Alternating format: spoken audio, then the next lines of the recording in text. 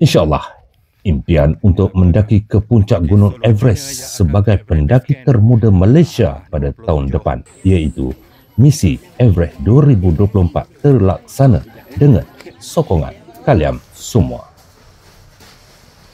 Pelbagai latihan intensif dilakukan walaupun terpaksa melalui pelbagai cabaran dan rintangan, termasuklah untuk menampung kos perbelanjaan.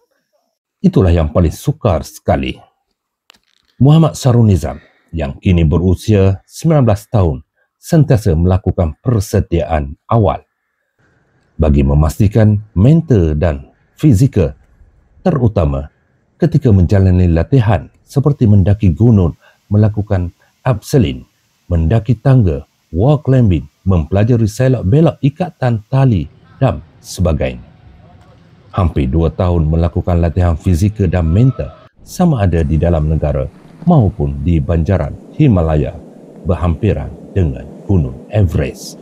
Alhamdulillah, beliau kini diterima menyambung pelajaran dalam bidang sains sukan di Fakulti Sains Sukan dan Rekreasi UiTM Shah Alam, yang mana beliau telah mendapat sokongan sepenuhnya daripada pihak fakulti bagi menjayakan Misi Everest 2024.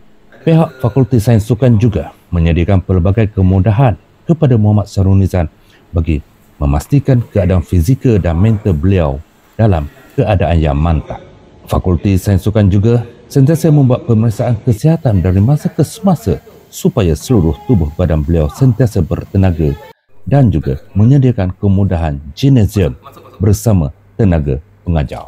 Sementara itu, pada tahun lepas, beliau juga telah melakukan latihan fitness di sekitar Everest Base Camp sebagai permulaan trekking high altitude mountain pada paras lebih 5,000 meter.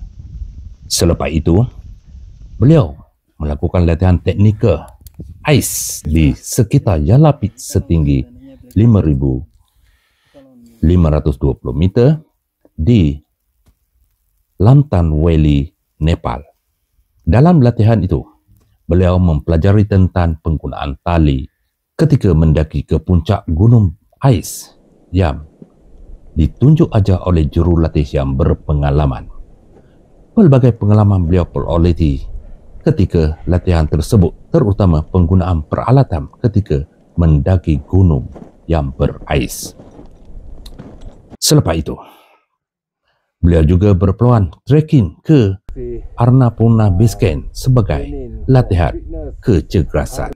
Bagi memastikan tahap kecergasan dan kemampuan Syahrulnizam sentiasa berada dalam keadaan yang mantap, sekali lagi Syahrulnizam ke Jalani, Latihan Valley, Nepal untuk menyambung latihan teknikal ais secara lebih terperinci dengan jurulatih yang berpengalaman, terutama cara menggunakan pelbagai peralatan pendakian secara detail seiring penggunaan peralatan ketika mendaki ke puncak Everest nanti.